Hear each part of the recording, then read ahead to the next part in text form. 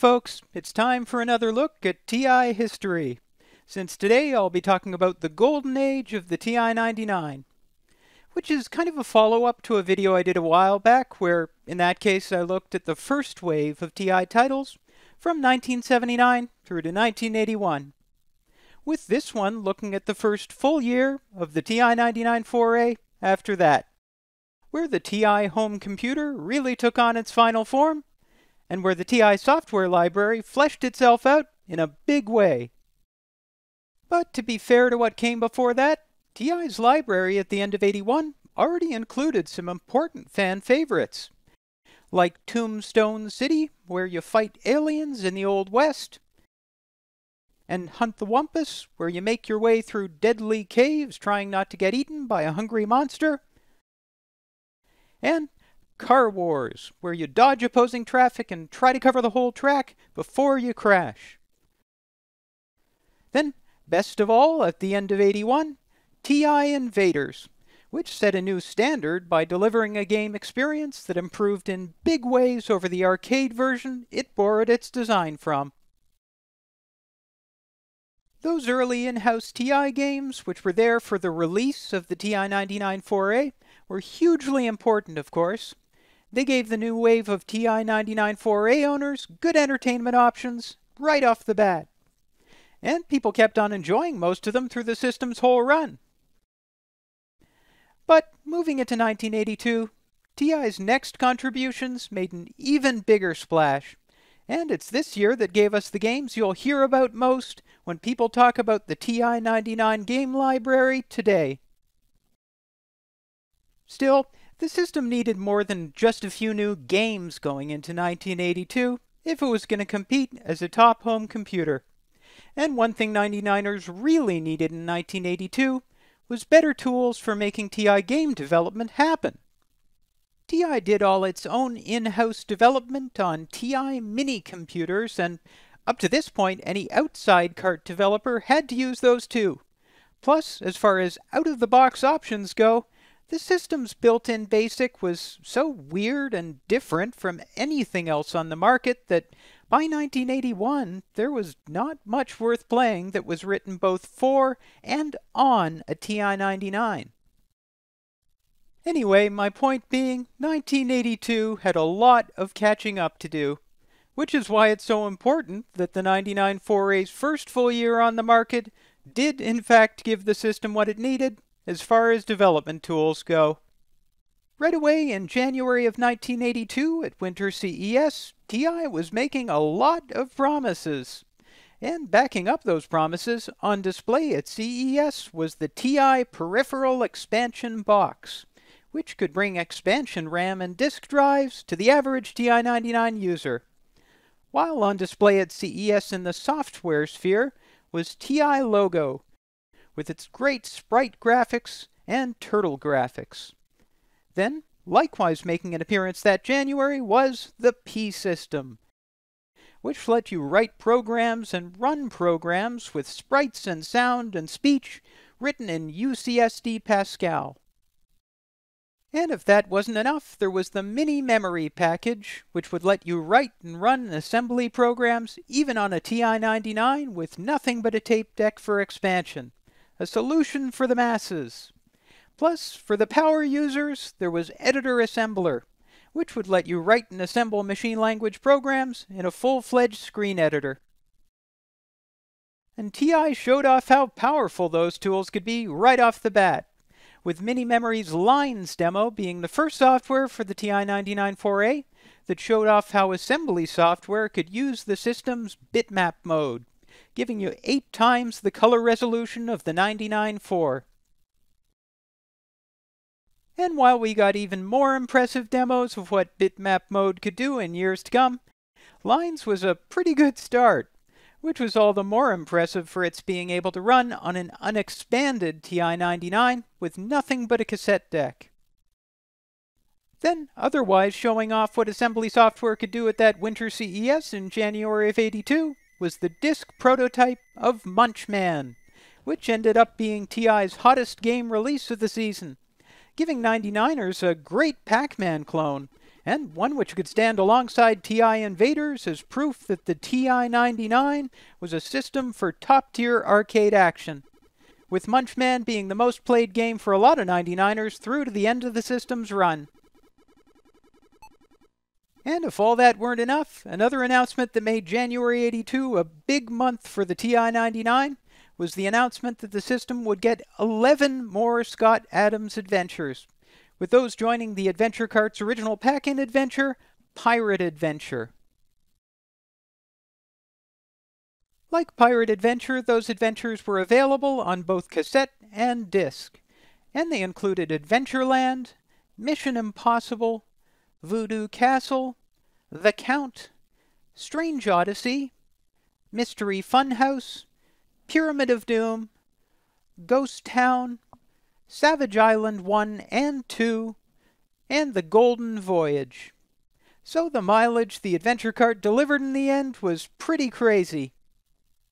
Now, something you'll probably notice about those adventures is that they've got a variety of manual styles, which might seem odd for games that all came out about the same time.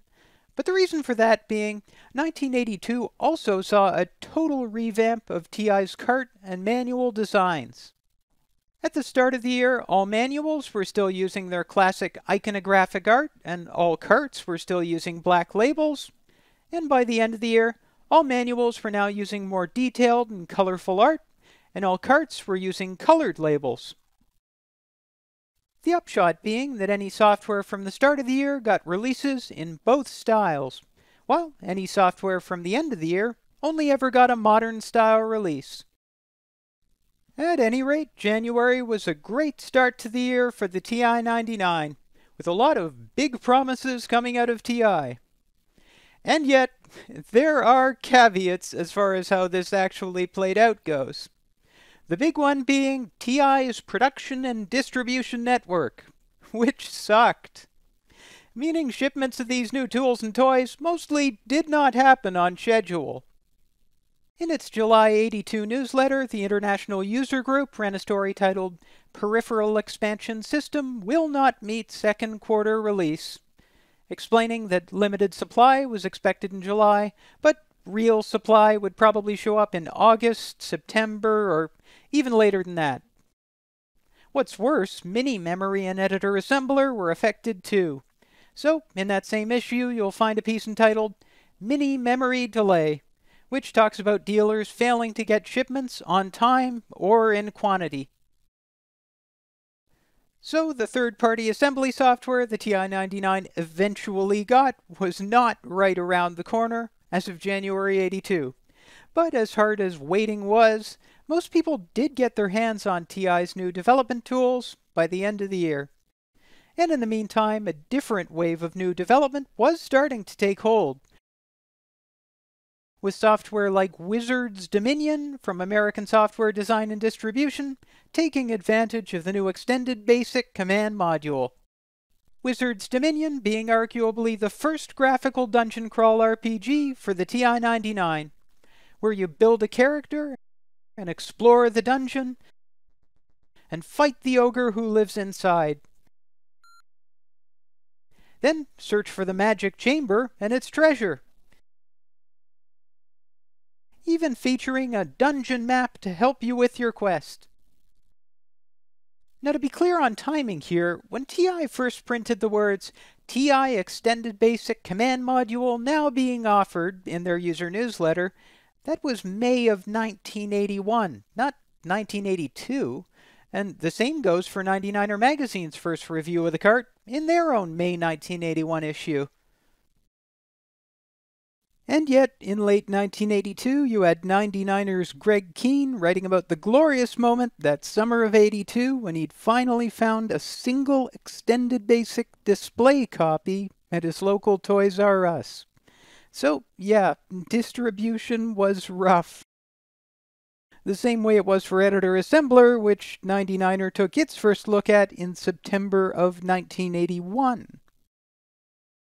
But the good news for 1982 was Extended Basic got the ball rolling earlier than EA did by far, and so by mid-1982, when Greg Keane finally got his cart, companies like Moonbeam were already shipping extended basic software to customers. As you might expect though, the first XP games were a long way from the best we'd ever see. And in the earliest XP games of '82, most of them, like Moonbeam's Death Drones here, still rely on what's really a TI basic style design, with a few XP bells and whistles thrown in. But even those first games, with Moonvasion here being another one of those, are better off for just how much faster Extended Basic is, even when it's running essentially the same code as you'd find in a typical TI Basic game.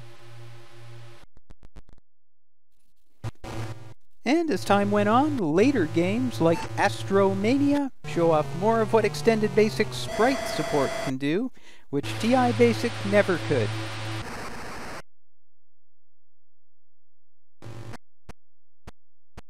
Strike Force 99 being another nice 1982 effort from Moonbeam Software that's very recognizably not just a TI Basic game anymore, but something way beyond what console Basic could do before.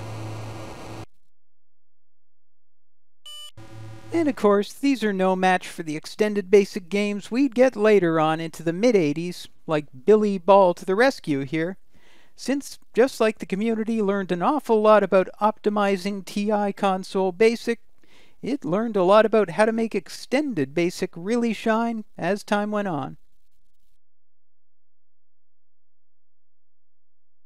But Moonbeam's 1982 library, including their space exploration game, Moonbeam Express, are pretty good for their short turnaround.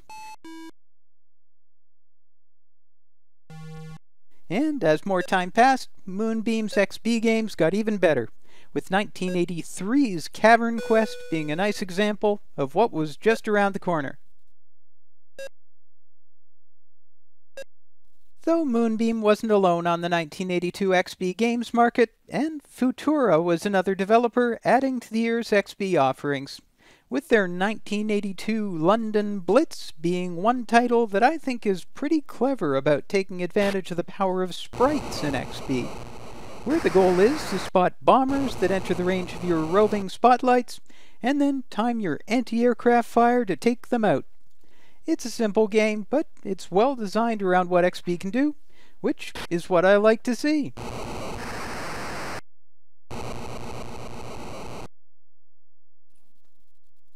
But nice as all that is, command module cartridges had always been the heart of the TI library, and they mostly stayed that way in 1982, with Munchman having been a great start when its cart released in March, then with Tunnels of Doom making just as big a mark 1 month later, with its April release, which instantly made TOD the definitive TI RPG for 1982 and for the rest of the TI-99's lifetime, with 2 RPG adventures included on disc or cassette. Those being, first off, Pennies and Prizes, which is a simple dungeon treasure hunt, and second, Quest of the King, which is the real RPG dungeon crawl everyone associates with the game. Like we saw with the adventure cart though, Tunnels of Doom wasn't just an opportunity to play the pack-in adventures.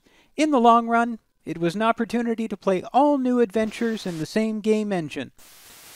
And with the right software, you could even build your own adventures with new enemies and new heroes and new graphics. That gave us heavy reworks like Halls of Lost Moria, a game that goes with a Tolkien theme, which styles its dungeon graphics nicely to fit that backstory. And elsewhere, it gave us Computer Quest, where, according to the game's story, the world has run out of TI computers, and you have to retrieve a lost TI-99 prototype and peripheral expansion box. So Munchman had started the year with a really big addition to the game library that would be an instant TI classic, and Tunnels of Doom had rounded out that first half of 1982 with another all-time great. But summer CES was right around the corner, and there were a pile of new announcements and product demos coming up there.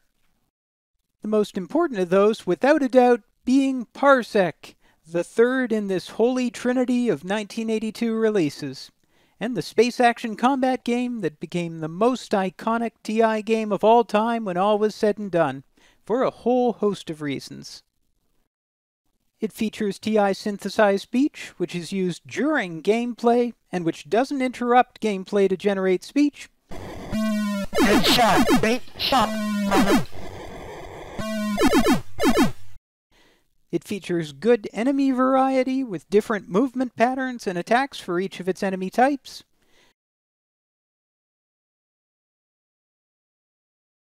Then, above and beyond those enemies, you've got the dangers of its asteroid belts and refueling tunnels.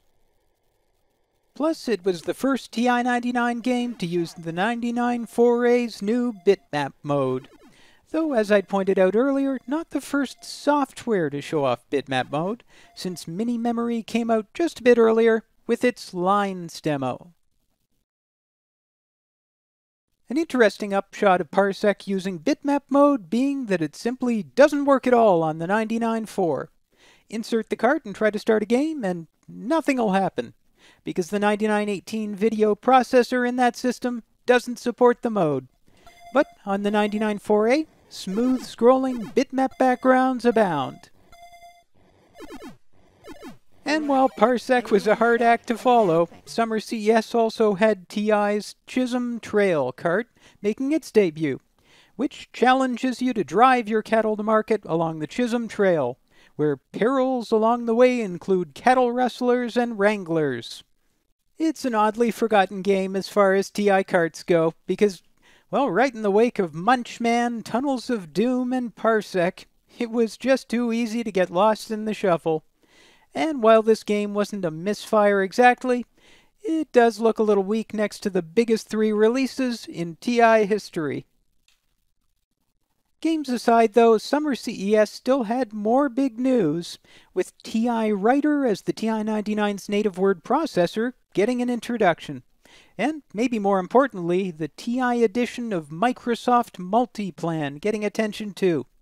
Which I call more important because, well, this is the golden age of the spreadsheet after all, and Multiplan was, in its very brief time, a real contender, so adding it to the TI library was a big bonus.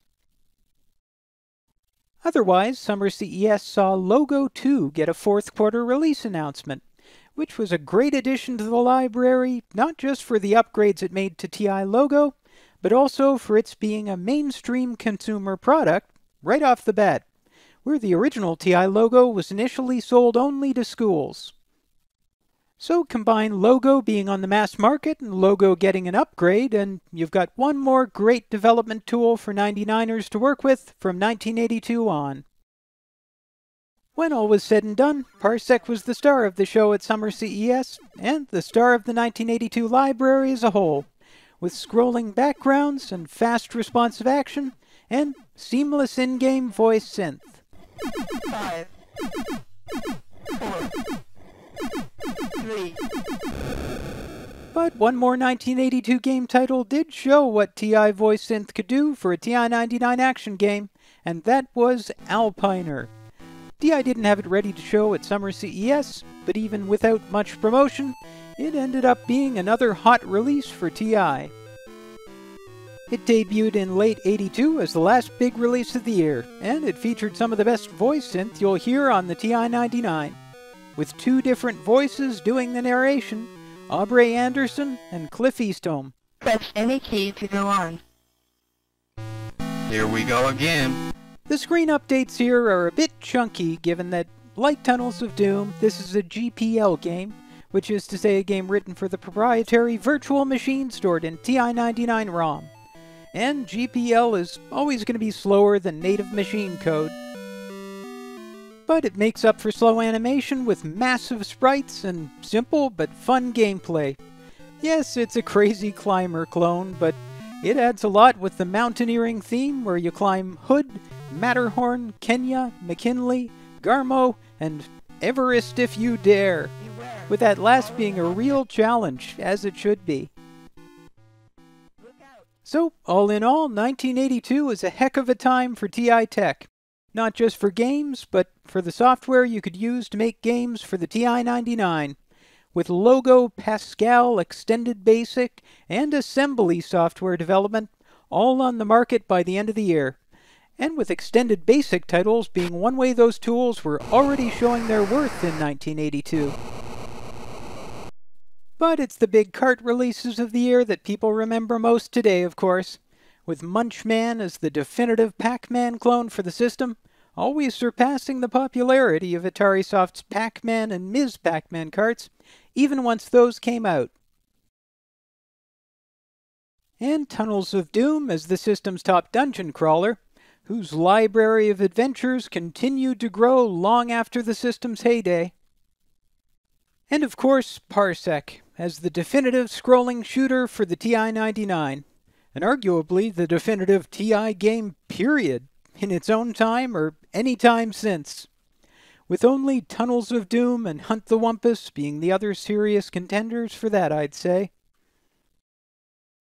There's plenty more worth talking about that happened in 1983 and beyond, of course, but I won't be getting to all that just yet. So for now, thanks for watching, folks, and, well, hopefully I'll see you again soon, either to talk about what happened next or to take on whatever other TI subject happens to take my fancy.